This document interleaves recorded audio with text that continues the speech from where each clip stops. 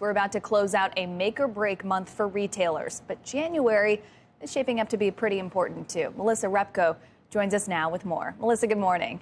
Good morning, Kayla. January performance is often overlooked after a busy holiday season, but this year it could decide which retailers put up a strong quarter or a disappointing one.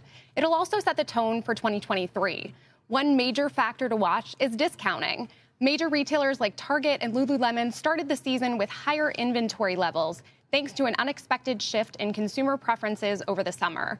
There could be more discounts ahead for companies that failed to shed those excess items this holiday season. Consumers are also expected to tighten their belts after holiday spending sprees.